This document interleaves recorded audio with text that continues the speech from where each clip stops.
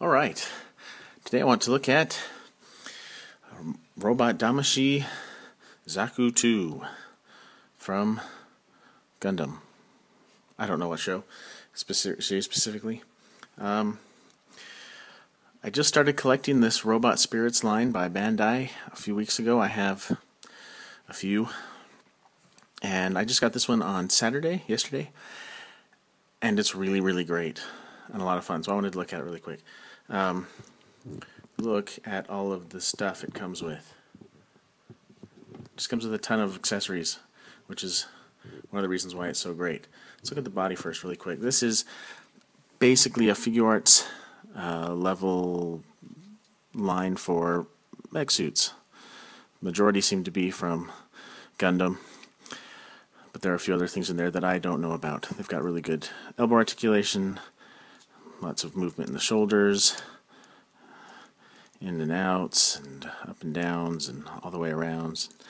These skirts on this one are really opposable. They go sideways and forward and whatnot to get out of the way of the legs. The one in the back does not move, but the one on the side does enough that you can still get his leg back pretty far. It's out a little bit, but it's not going out too much. It's got some torso articulation, head articulation, good leg joints, lots of movement in the ankles, sideways, forwards, backwards. You can pose this guy any way you want.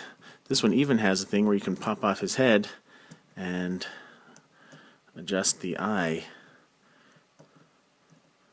to whatever angle you want it to be at. So that's pretty cool. I should have talked about the box first really quick, but I forgot because I don't talk about boxes very much. All of the other ones I have this red stripe on the side and then a white background.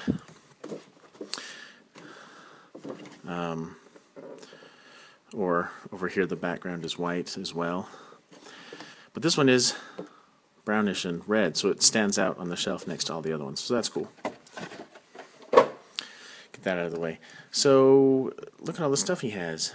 I already mentioned it. Let's look at it again. He's got hands, 4 different pairs. Relaxed, gun holding, other holding, and punching hands that are on the figure to start with. He's got, sheesh, I don't know if let's just start and go over through some of this stuff. He's got spiked shoulder pads with a little attachment dealie in there, which can actually come out. I don't know if you use it specifically on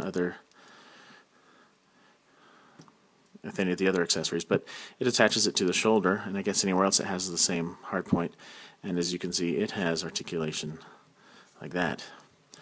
So you can add a second one, or you can take one of these shields and one of these brackets, plug it in. Now he's got a shield on the side of his arm, and it also has some articulation since it's peg. It can swivel, and it's got a little hinge. And this also has a couple more points, so you can attach stuff to it. This, for example, can attach to there, although I think that's specifically for this other accessory handle thing.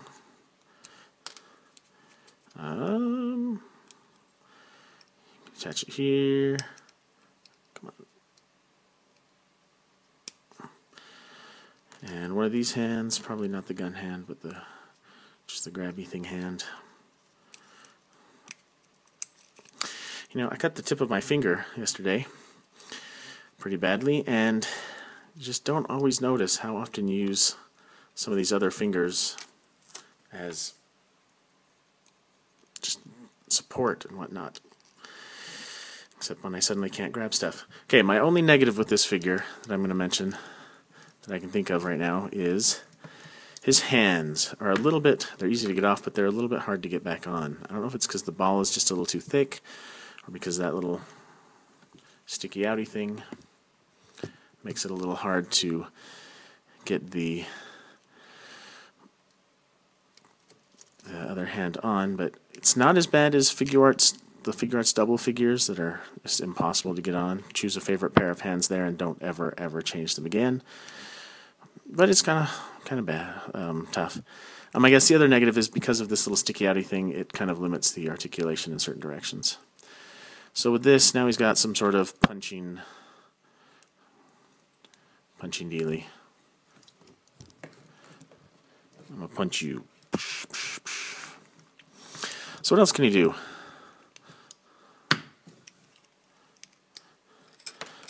He's got a gun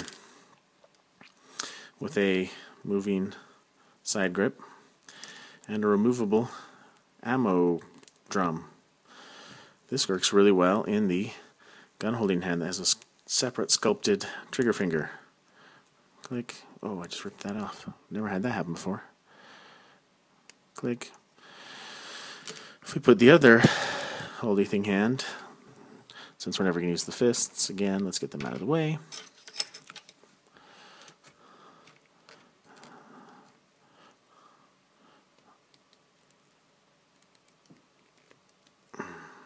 I'm getting the hang of it, but it's still a little bit of a hassle to get on. Bicep turns that I didn't mention before. And again, there's a fly in here. Why are there flies in my house? Do they not know that I wish to kill them all? Okay, there we go. Turn this way. And bam. He can hold his gun, just like in the show. And as soon as I get the RX-78 Gundam, which is on the way, then he can shoot these fools. I put it on upside down so it sticks up too high. There we go. You can put the second shield on this side if you want to have dual shields. Again, you can attach this thing and just hold it out like a shield. What else has he got? He's got 2 missiles, or things for the bazooka, which I don't think actually go in anywhere. I didn't actually check to see if they're removable from their stem. Doesn't look like it. So I don't think you can actually do anything with these regarding the bazooka. But they have these little brackets that have a rectangular tab and slot on one side and a peg hole on the other, so that you can peg it into the side, or his backpack rather, which his backpack has 5 points on it. Stick it in there, clip the missile in like that, if you wanted. And because there's 2 of them, and they have a peg, a rectangular peg and slot on each side, you can actually string the 2 together.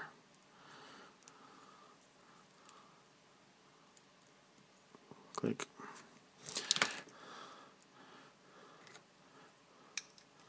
And plug it onto his back somewhere if you want.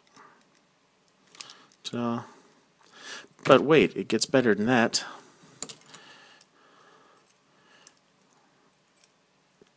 Some of the joints are just nice and snug that they hold their position. Sometimes they don't want to move. Let's look at this thing. This goofy looking contraption is a backpack, and it's even articulated. That closes. Why, do you ask? For the bazooka. The bazooka is articulated in 2 points. It turns here, or it turns here. I'll show him holding it later. Let's stick it in his backpack first. I'm not sure. I haven't quite got the hang of how you want everything laid out to put it in here, but you close it and snug it up on the bazooka, and it just holds it in place like that. It's got 1 peg on the back, peg it into his back, and now he can start to carry all his gear. The ammo drum from his gun pops off and slides into this little slot since it's got a peg there. Click. There's a peg there, or a hole there. Let's take the gun and rip off his hand. Oops. That is, like I said, the biggest drawback with this thing is that the hands are a little hard to get on and they pop off just a little too easy. The gun does not have a peg, but it does have a hole right there. And so you could peg it like that. The backpack also has a rectangular shaped slot, so you could take these guys and peg them in on one side. Click.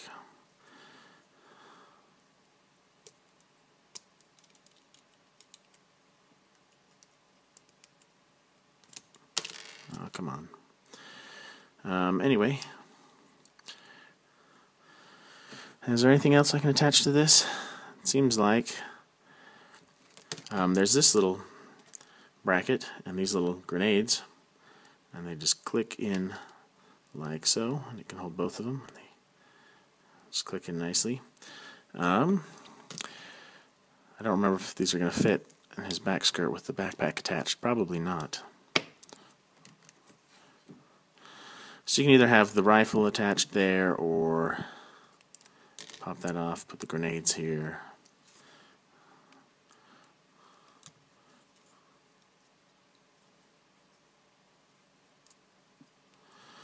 This back on his back.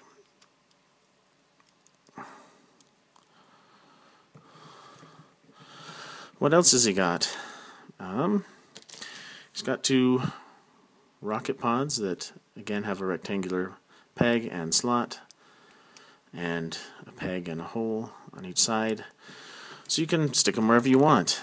The box sticks them on his ankles, or his shins, I guess, but you can also, I guess, attach them to his shoulders, his shields, or his spiked shoulder pad, because it also has a single peg hole. And one more little bracket dealy with, again, a rectangular peg and a circular peg. I like to stick it on this side, although first it fits his cool little axe. And it's got some weird funny thing there that just fits right into there, kind of clicks into place nice and securely, a little more securely than that backpack, which keeps wanting to fall out. Oh, but hey, I just thought of this.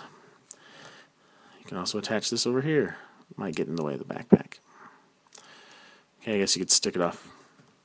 If I keep this in frame, you could stick it up here if you really wanted to, but then it's getting heavy on one side or the other. So let's just put it on his skirt. That's nice and handy for when he needs to grab his axe to pummel you.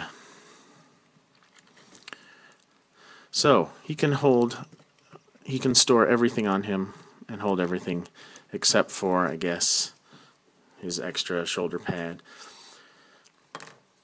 We could find a place to use this. He could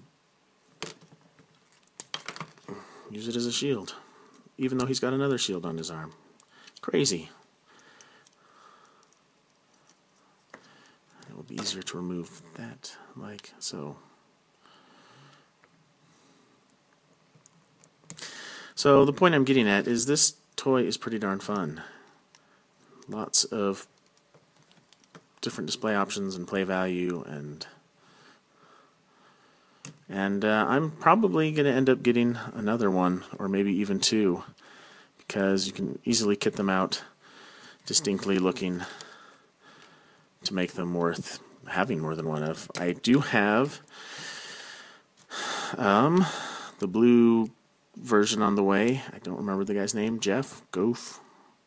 Custom, one of the commanders from the original Mobile Suit Gundam movie that I'm in the middle of watching. I'm in the second one, which is where that guy showed up.